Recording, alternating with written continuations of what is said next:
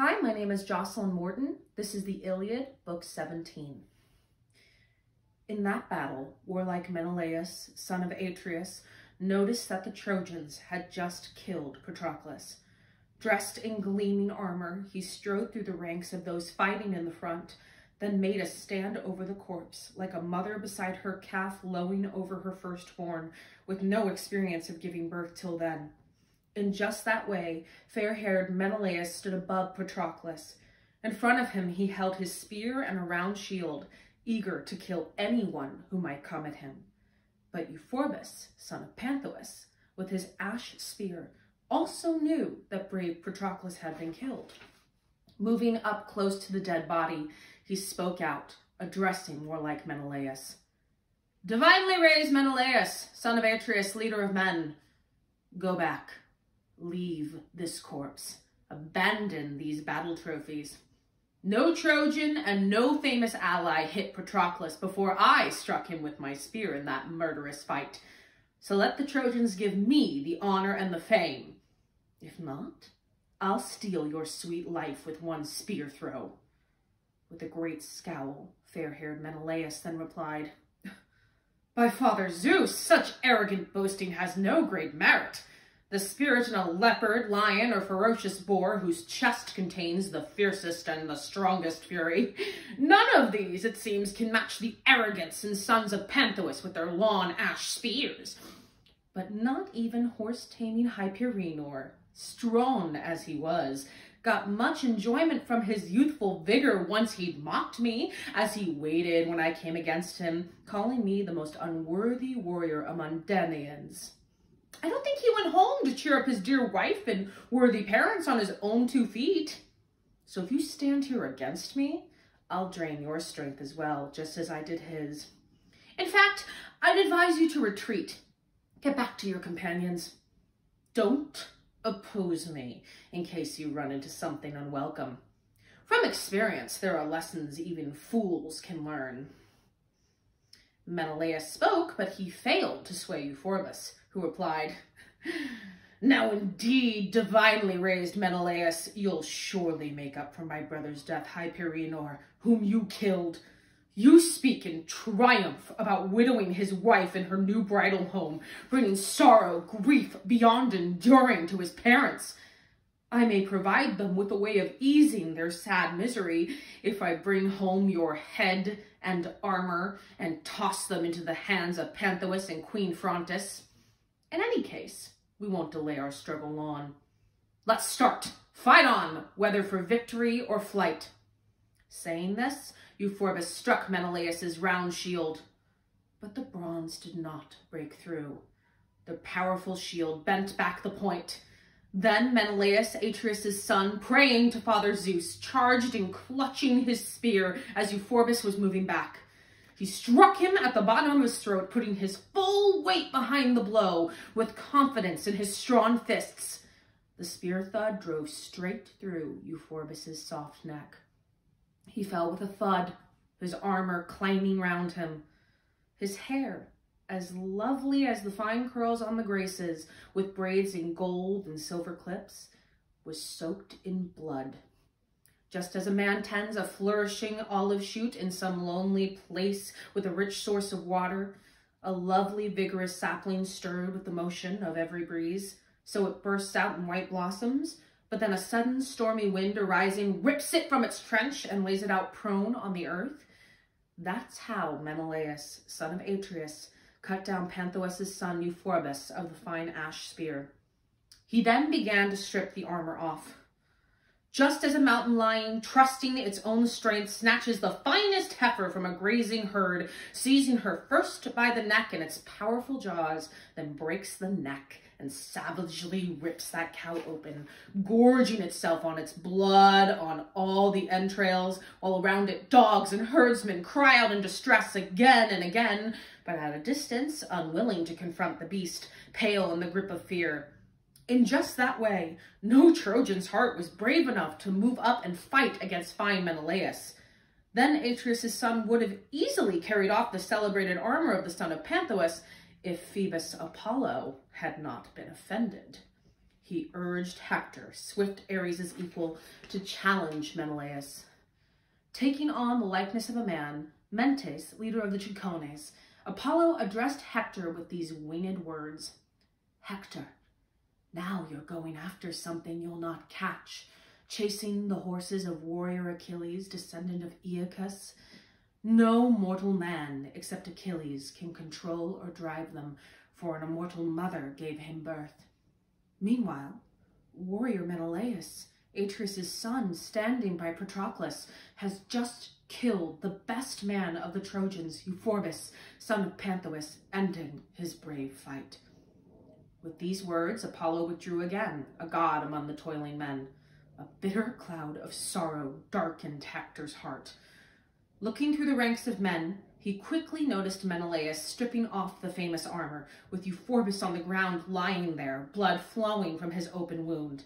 Armed in his gleaming bronze, Hector marched ahead through those fighting in the front, with a piercing shout like the inextinguishable fires of Hephaestus.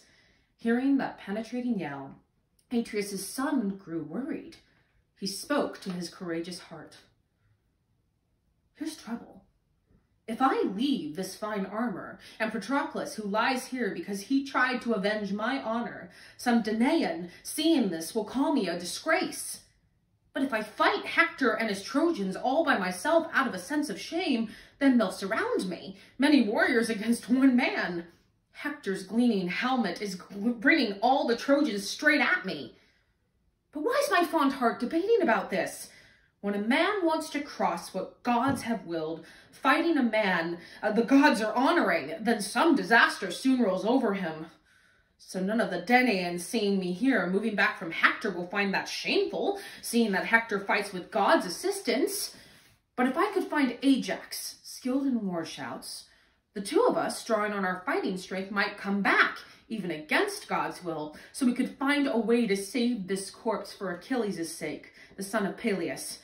In this bad situation, that's what's best. As Menelaus thought these matters over in his mind and heart, the Trojan ranks moved forward with Hector in the lead. Menelaus then backed off, leaving the corpse behind. He kept looking round like a bearded lion which dogs and men chase off. Their spears and shouts drive it from the farm. The beast's heart, though brave, grows cold, moving from that farmyard against its will. That's how fair-haired Menelaus backed off from Patroclus. He turned round, standing firm. Once he reached the company of his companions, he looked for mighty Ajax, son of Telamon, and soon observed him on the left flank of the army, rallying his companions, urging them to fight. For Phoebus Apollo had made them all fall back in an amazing panic. Going off on the run, Menelaus came up to Ajax, then spoke out. Ajax, my friend, come here. Let's hurry over to defend the dead Patroclus. Let's see whether for Achilles' sake we can at least retrieve the naked corpse. Hector with his bright helmet already has the armor. Menelaus spoke, rousing the heart and warlike Ajax, who moved up among those fighting in the front. With him went fair-haired Menelaus. Once Hector had stripped off the famous armor from Patroclus, he then tried to drag away the body, so with his sharp bronze he could hack Patroclus' head from off its shoulders, then pull back the corpse to give to Trojan dogs. But Ajax moved in close with his shield up like a wall.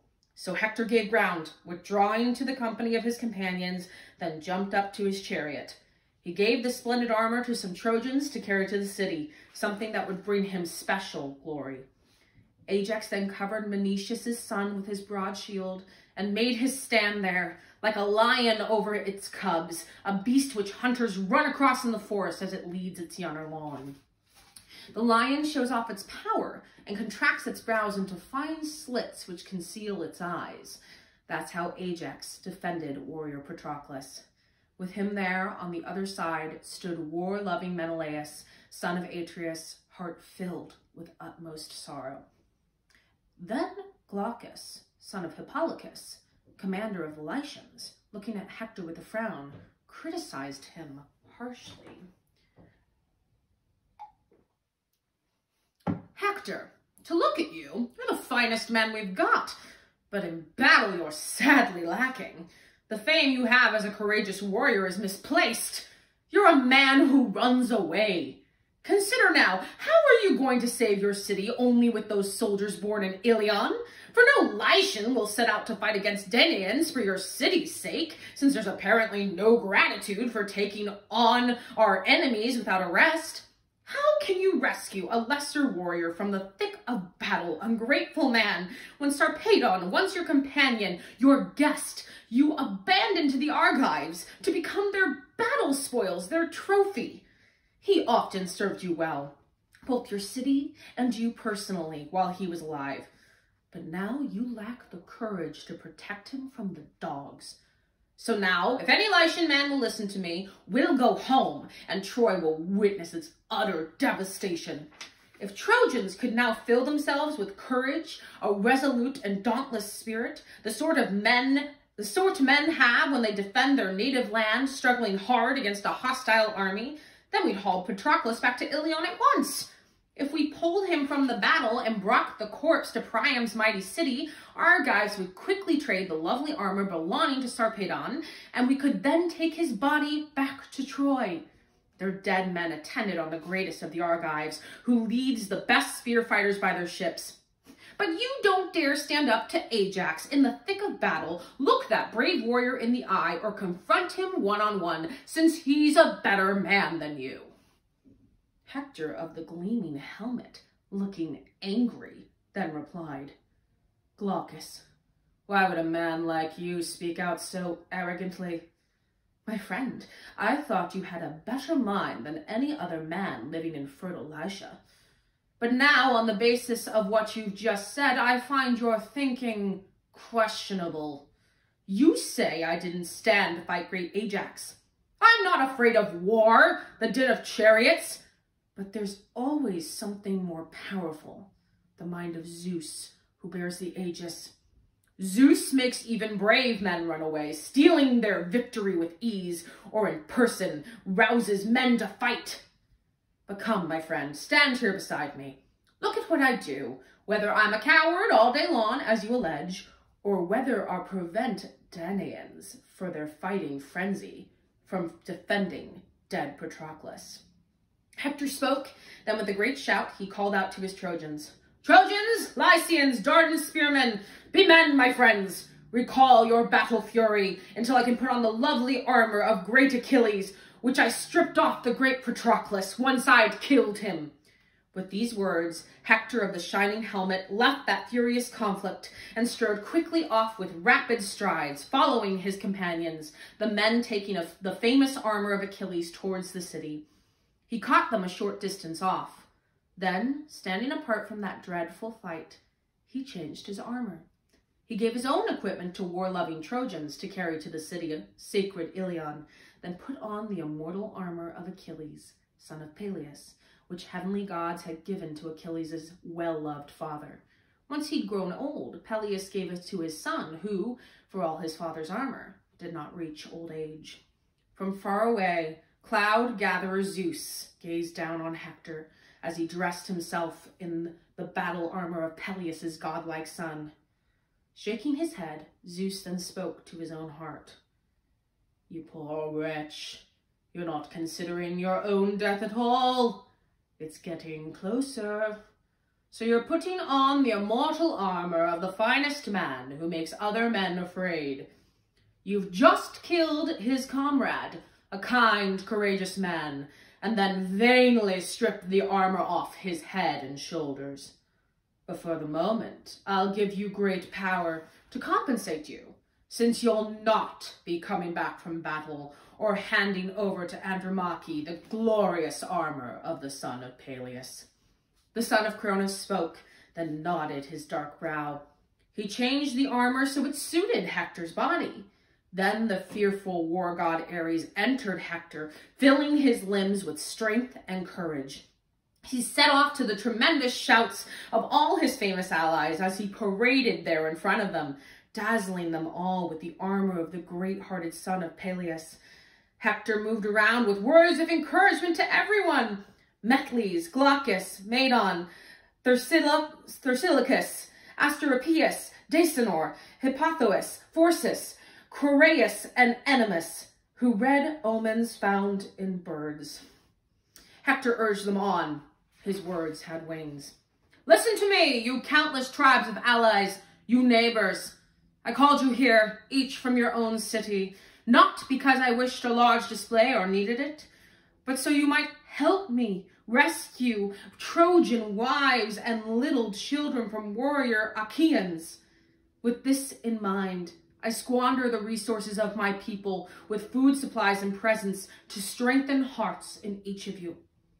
Now let everyone turn round and face the enemy directly, whether to survive or die, for in that choice we find the joy which we derive from war. Patroclus is dead, but whoever pulls him to horse-taming Trojans here and makes Ajax move away, I'll give him half the spoils, keeping the other half myself, and he'll get a share of the glory equal to my own. Hector finished.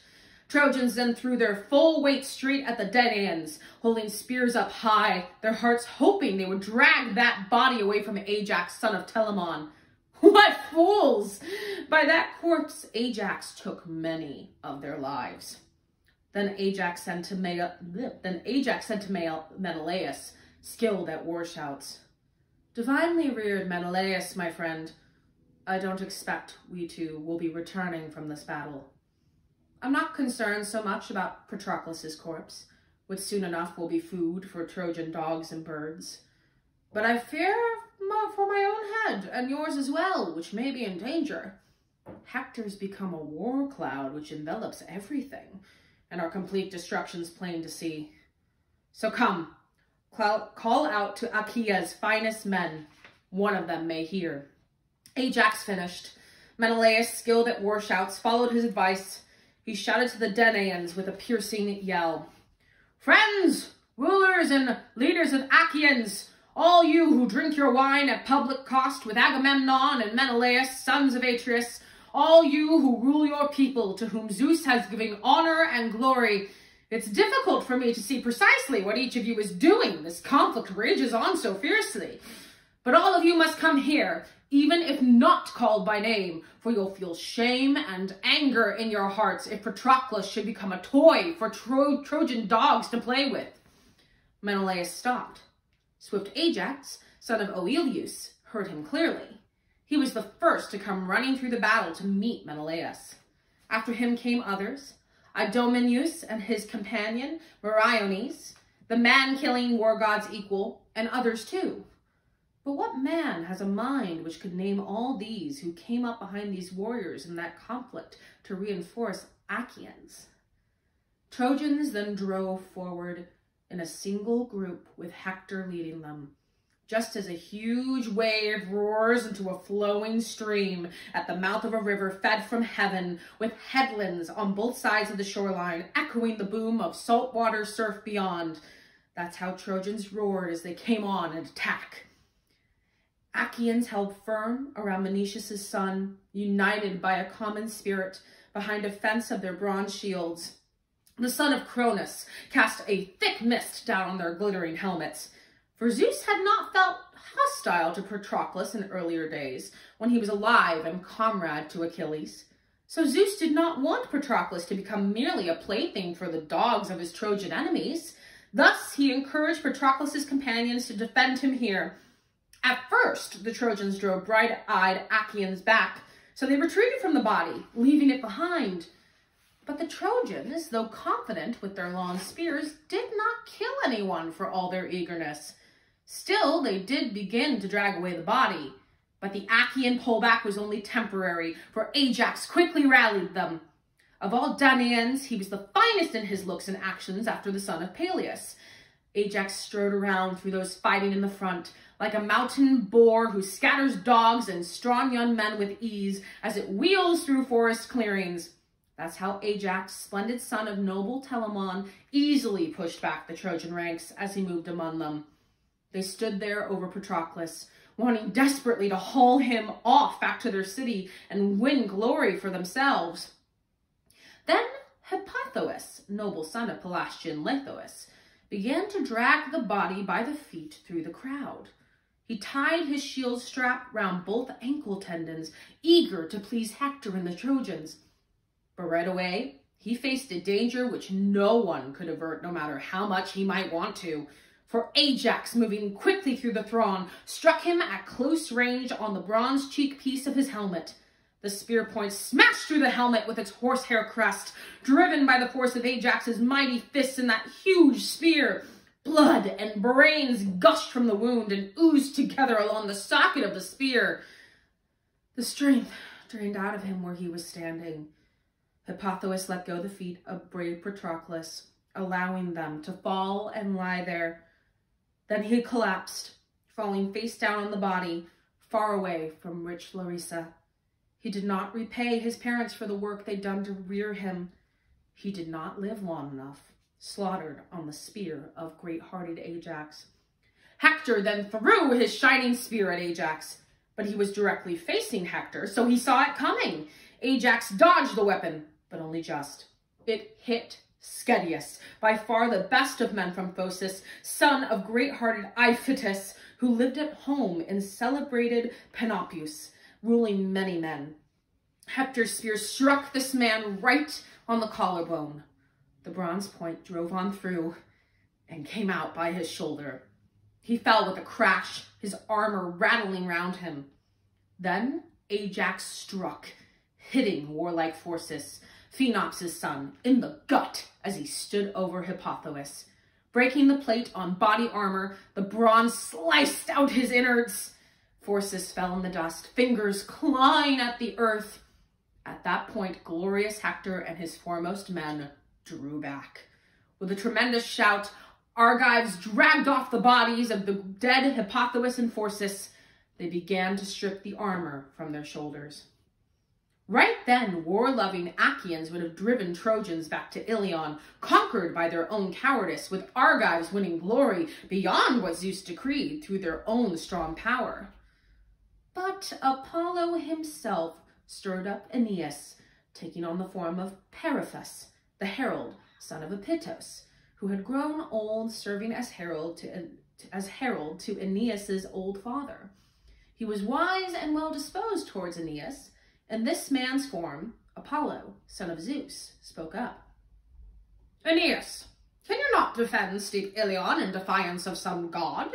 I've seen other men who trusted their strong power and courage, and with their numbers held their country against Zeus's will. But Zeus wants us to win far more than the Danaans, and you all suffer countless fears and won't keep battling on." He finished. Aeneas recognized Apollo, the far shooter, once he looked into his face. Aeneas then shouted out, addressing Hector, "Hector and the rest of you commanders, both Trojans and allies, it would be shameful if war-loving Achaeans drive us back all the way to Ilion, if we're beaten by our cowardice. Some gods just told me, he came and stood beside me, that even now in this fight, High Counselor Zeus is helping us. So let's go straight at these Danaans, and not let them carry dead Patroclus back to their ships without a battle." Aeneas finished. He strode far ahead of all the fighters at the front, then stood there. Trojans rallied round and made a stand, facing the Achaeans. With his spear, Aeneas then struck down Leocritus, son of Arisbas, the courageous companion of Lycomedes. As he fell, war-loving Lycomedes pitied him. He moved in close, stood there, and threw his shining spear. It hit Apisaon, a son of Hippasus, shepherd of his people, below his abdomen, right in the liver. Apisaon's limbs collapsed.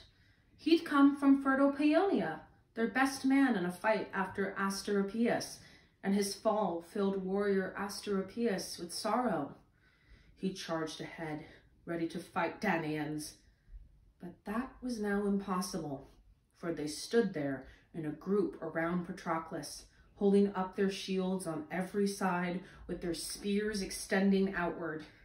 Ajax moved around among them all, giving orders, telling them that no man should move back from the corpse or stride out to fight in front of massed Achaeans. They must all stand firm around the body, fighting hand to hand. That's what mighty Ajax ordered. Dark blood soaked the earth. The pile of dead bodies grew as they fell. Trojans, proud allies, Danaans too, altogether. For as Danaans thought, they shed their own blood also. But far fewer of them died, for they were careful to protect each other from complete destruction in that fighting crowd. So they fought on, like blazing fire. You could not tell whether sun or moon still shone, for in that fight a mist surrounded all the best men standing there beside Menoetius' dead son. Meanwhile, other Trojans fought other well-armed Achaeans undisturbed, under a clear sky, bright sunshine all around them, no clouds above the entire earth or on the mountains. So they fought more casually, keeping their distance, staying out of range of each other's painful weapons. But soldiers in the center were suffering badly in the fog and fighting. The pitiless bronze was wearing down the finest men. But two warriors, Thrasymedes and Antilochus, well-known men, had not yet learned about the death of Patroclus. They thought he was still alive, fighting the Trojans in the front ranks of the throng. These two were fighting some distance off, watching their companions, keeping track of who was killed or fleeing back, as Nestor had instructed when he had urged them into battle by their black ships. Throughout that entire day, the great combat raged, a bitter conflict. The men kept toiling on without a pause, sweat dripping down on their knees and legs, under their feet, and running down men's eyes and hands as both sides battled over swift-footed Achilles' brave companion.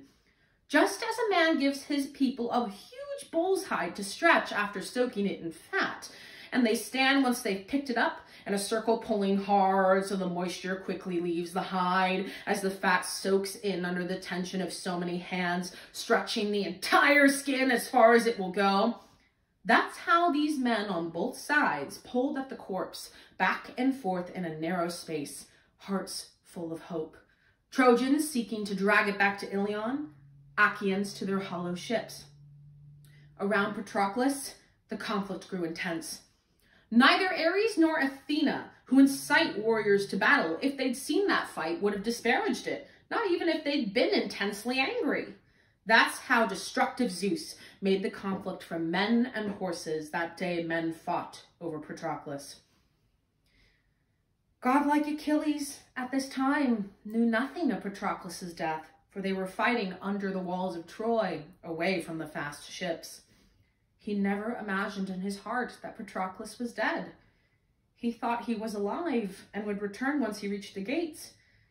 He did not think he would lay waste the city with him or without him, for often Achilles had learned this from his mother, listening to her in private when she told him what great Zeus had planned. But at that time, Thetis said nothing of the evil which had taken place, the death of his companion, his dearest friend by far. But those beside the corpse kept holding their sharp spears with no pause in the fighting. The mutual slaughter continued on. Bronze-armed Achaeans talked together using words like these. My friends, there'd be no glory for us if we went back to the hollow ships to let the black earth open here for each of us. That would be better for us all by far than if we leave this corpse for horse-taming Trojans to carry off back to their city, winning glory. Great-hearted Trojans, too, spoke words like these. Friends, if we're all fated to be killed together by this man, let no one leave the battle. Men talked like this to strengthen their companions. Then they fought on, the smash of iron rising up through the bronze sky. But the horses of Achilles, descendant of Aeacus, stood some distance from the fight, weeping from the time they first learned their charioteer had fallen in the dust at the hands of Hector, killer of men. Automedon, brave son of Diores, often lashed them with a stroke of his quick whip, and often spoke to them with soothing words or threats. But the two weren't willing to withdraw back to the ships by the broad Hellespont or go towards Achaeans locked in battle. They stayed beside their ornate chariot, immobile, like a pillar standing on the tomb of some dead man or woman, heads bowed down to the earth. Warm tears flowed from their eyes onto the ground as they cried, longing for their driver.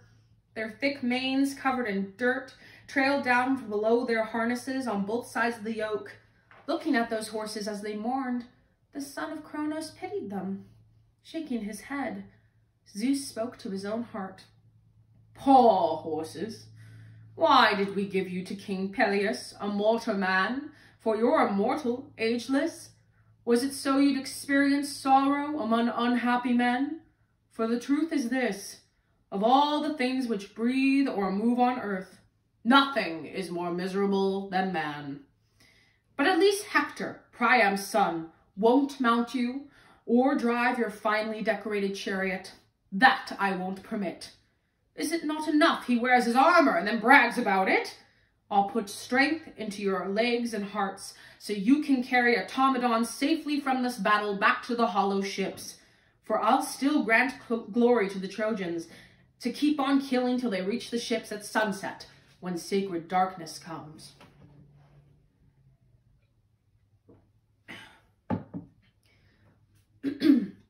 Saying this, Zeus breathed great strength into those horses. The two shook out their manes so the dirt fell on the ground. They then set off towards the Trojans and Achaeans, quickly pulling the fast chariot along with them. Behind them, Automedon joined the fighting, though still grieving for his comrade, swooping down in that chariot like a vulture on a flock of geese. He easily escaped the Trojan battle noise, and then with ease charged into the large crowd once more. But in these attacks, he did not kill anyone as he rushed to chase men down. It was impossible, for in the sacred chariot he was by himself. He could not wield a spear and manage those swift horses. But at last, one of his companions noticed him, Alcimedon, son of Laerces, Haemon's son. Standing behind the chariot, he cried to Automedon, "Automedon, what god put inside your chest this useless plan, stealing your common sense? You're fighting against the Trojans by yourself in the front ranks of the crowd. Your comrade has been killed, and on his shoulders Hector is now wearing the armor of Achilles. He celebrates his glorious triumph." Automedon, son of Diores, replied, "Alcimedon, what Achaean warrior is better able to control and guide these strong immortal horses than yourself, except Patroclus, a man as wise as gods while he was alive? Now he's met his death. His fate. So take the shining reins and whip. I'll get down from the chariot and fight." Automedon spoke. Then Alcimedon, springing up into that fast chariot, quickly grabbed the reins and whip. Automedon leaped out. Seeing this, glorious Hector at once spoke to Aeneas, who was close by. "Aeneas, counselor to bronze-armed Trojans, I see the two-horse team of swift Achilles coming to this fighting with poor charioteers. That pair I'd like to capture, if your heart is willing, since those men lack the courage to confront the two of us, if we attack, or to stand and fight against us both." Hector spoke. Anchises' strong son was not unwilling. So the two moved straight ahead, guarding their shoulders under bull's hide shields, tanned and tough, with thick bronze hammered out on top. With them went Chromius and godlike Aratus, fully hoping in their hearts to kill the men, then drive those strong-necked horses off. What fools! They would not return from Automedon without shedding their own blood. Then Automedon prayed to Father Zeus, and his dark heart was filled with strength and courage. Immediately he spoke out to Alcimedon, his loyal companion. "Alcimedon, make sure you keep the horses close to me so they breathe right on my neck. I don't think Hector, son of Priam, will check his fury until he's killed the pair of us and climbed behind the fine manes of these horses belonging to Achilles, then driven in flight the Argive ranks, or himself been slaughtered among the front-line fighters." Automedon finished, then shouted to both Ajaxes and Menelaus, "You Ajaxes, both Argive leaders, Menelaus, leave that corpse to the rest of our best men who'll stand firm around it. Protect the two of us from ruthless fate while we're still living. For Hector and Aeneas, Troy's best men in this harsh fight, are coming hard against us. But these things lie in the lap of the gods, so I'll attempt to throw. Whatever happens, it's all up to Zeus." Saying this, Automedon hefted his long-shadowed spear and threw it, hitting the round shield of Aratus, which did not stop it. The bronze went straight on through, severed his belt, then drove low in his stomach. Just as a strong man with a sharp axe strikes a farm ox right behind its horns, slicing clean through sinews, so the ox stumbles forward and falls down. That's how Aratus jerked forward and then fell onto his back. Once that sharp spear impaled itself, quivering in his organs. His limbs gave way. Then Hector threw his bright spear at Automedon, but since he was directly facing Hector, he saw the bronze spear coming and evaded it by leaning forward. The long spear stuck in the ground behind him, its shaft trembling until great Ares stilled its force. Now they would have charged each other and fought hand to hand with swords, but the Ajaxes made them move apart for all their battle fury. They came through the crowd, answering their comrades' shout. Hector, Aeneas, and godlike Chromius, afraid of both Ajaxes, moved back once again, leaving Eurytus lying there with a mortal wound. Automedon, swift Ares' equal, stripped the armor, boasting in triumph. I've managed here to ease somewhat my heart's grief for the death of Menetius' son, though the man I've killed is a lesser man than he. With these words, he took the blood-stained spoils and put them in the chariot. Then he got in, feet and upper arms all bloody, like a lion that's just gorged itself on cattle. Then once more, over Patroclus, the bitter fight resumed, fierce and full of sorrow.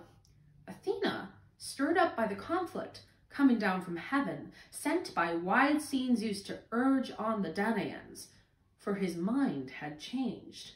Just as for mortal men, Zeus bends his colored rainbow down from heaven, an omen prophesying war or some harsh storm, upsetting flocks and stopping men from work upon the earth. That's how Athena then placed herself in the Achaean throng, wrapped in a purple mist. She stirred up all the men, giving encouragement first to courageous Menelaus, son of Atreus, who was close by her.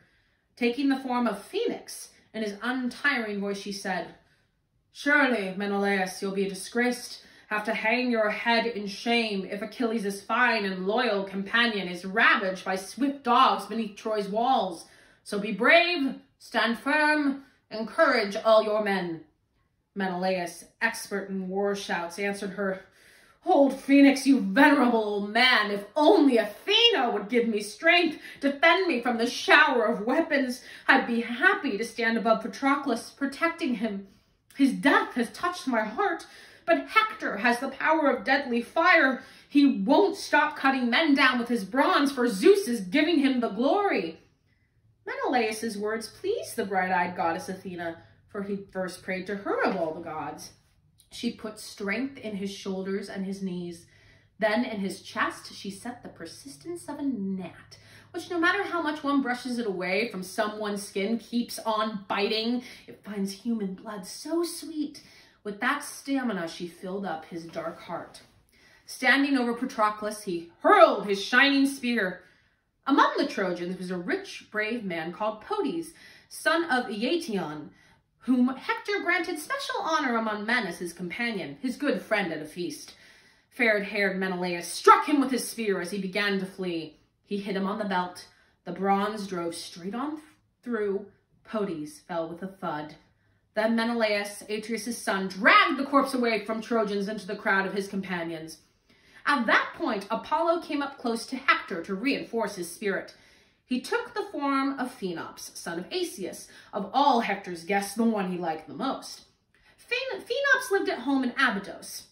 In his shape, Apollo, son of Zeus, spoke out, "Hector, which of the Achaeans will now fear you, since you're afraid of Menelaus, who so far has been a feeble spearman?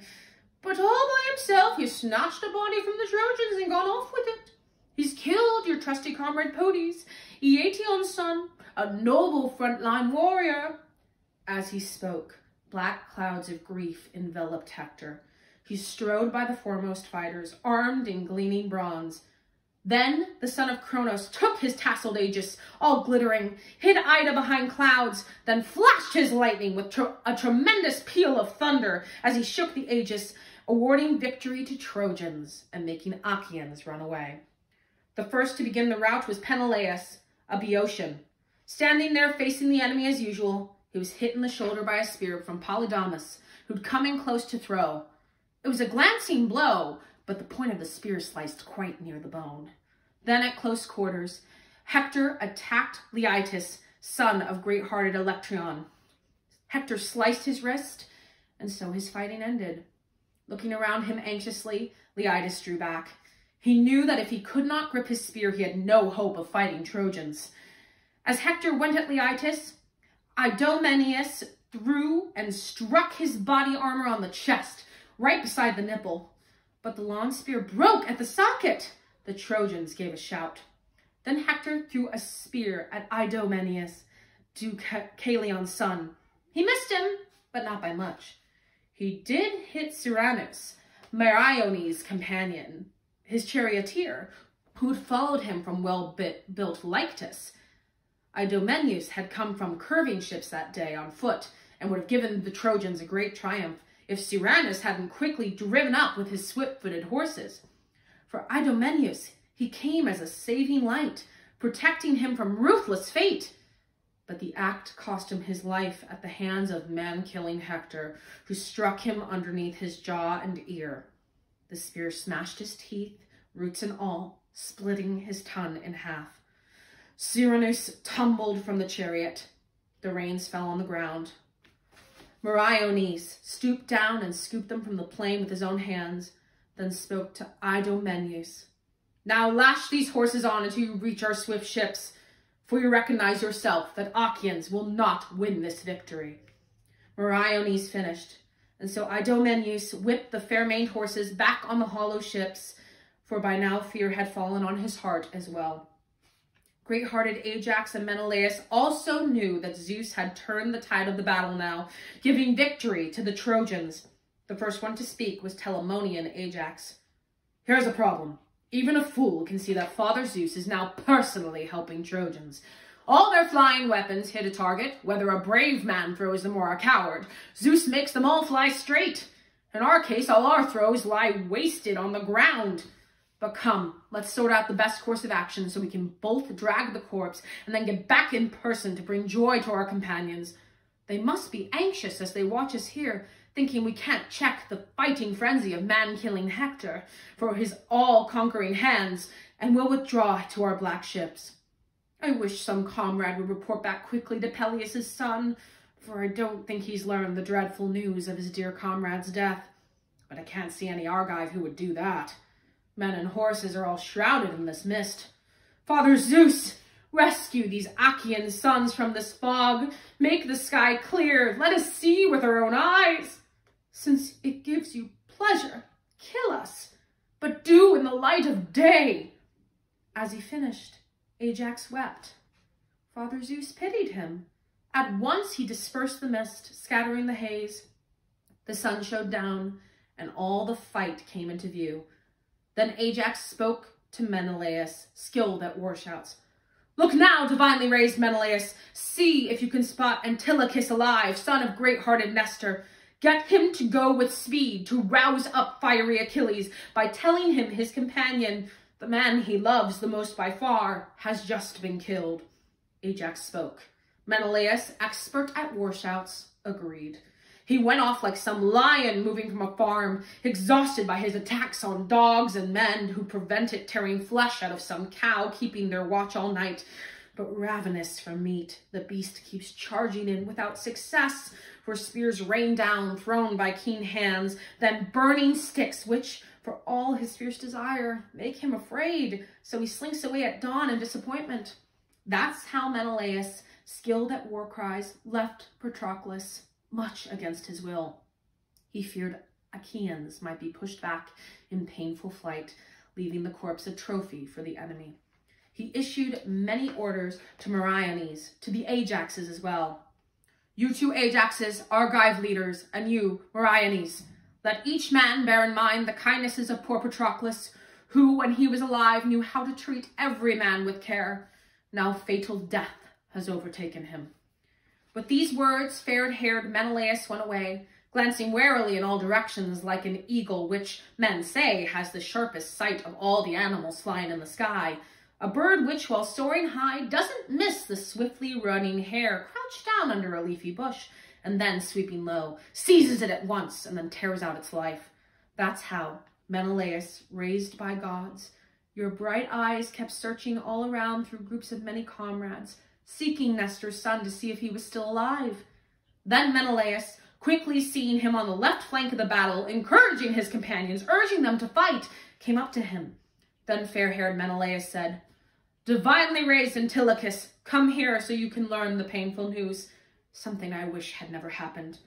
You already know, I think, for your own eyes can see it, how some god is rolling this disaster over the Danaans, giving victory to the Trojans.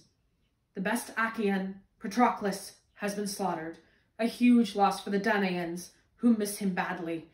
You must run quickly to the Achaean ships to tell Achilles, so he can bring the corpse in safety to his ship, the naked body, for now Hector of the gleaming helmet wears his armor. Menelaus finished speaking. Hearing that news, Antilochus was overwhelmed. For a long time he stood in shock, speechless. His eyes filled up with tears. His strong voice failed. But even so, he did not neglect what Menelaus told him. Giving his armor to his noble comrade Laodocus, who drove the horses close beside him, he set off on the run. As he wept, his swift feet took him from the battle, bearing the bad news to Achilles, son of Peleus. And then your heart, divinely raised Menelaus, had no desire to help defend the hard-pressed comrades left there by Antilochus, son of Pylus, who felt his loss severely. But to assist them, Menelaus sent godlike Thrasymedes. Then he went in person to stand by warrior Patroclus. Running over, he took up a position by both Ajaxes and said, "I've sent Antilochus to our fast ships to swift Achilles. Still, I don't expect he'll come out now, no matter how enraged he is with godlike Hector. He can't fight at all against the Trojans without armor.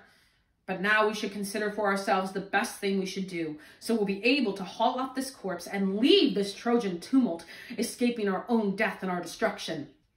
Great Telamonian Ajax then answered him, "Glorious Menelaus, everything you say is true enough.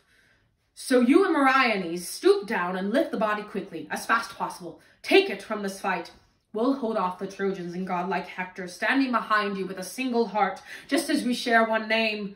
We stood firm before, holding our positions by each other in the face of Ares, the great god of war." Ajax spoke. Then they raised the body off the ground, lifting it high with one great heave. Behind them, Trojan soldiers gave a shout as they saw Achaeans hoisting up the corpse. They went after them like hounds, charging ahead of youthful hunters as they chased some wounded wild boar, keen to rip it into pieces. But once it wheels around on them, sure of its strength, they run back in fear, scattering in all directions. That's how groups of Trojans kept following them a while, thrusting at them with swords and double-bladed spears. But when both Ajaxes turned round to stand against them, their color changed, and no one dared rush forward to battle for the dead. So these men worked hard to bring that body from the battle to the hollow ships in the face of a fierce conflict, like some fire suddenly rushing at a city full of people, setting it alight, so houses fall among the flames as winds whip the inferno on. That's how the din of chariots and spearmen coming up against them kept resounding as they moved along. But like mules throwing their great strength into their work as they haul a beam or huge ship timber on an uneven path down from the mountains, hearts worn out with the strain as they work on covered in sweat. That's how these men strove hard to carry off the corpse. Behind them, both Ajaxes held off the enemy. Just as a wooded ridge which cuts across a plain holds back a flood, even the strong flow of some harsh rivers pushing their waters back to go across the plain, for the strength of their current cannot rupture it. That's how both Ajaxes held back the Trojans then in that fight. But Trojans kept up their pursuit, especially two of them, Aeneas, Anchises' son, and glorious Hector. Just as a flock of daws or starlings flies off in screaming fear once they see a falcon as it comes after them, bringing death to all small birds. That's how the young Achaean soldiers ran off then, away from Hector and Aeneas, screaming in panic, forgetting all their fierce desire for battle. As Danaans fled, plenty of fine weapons fell around the ditch, but there was no let up in the war. Thank you guys for listening.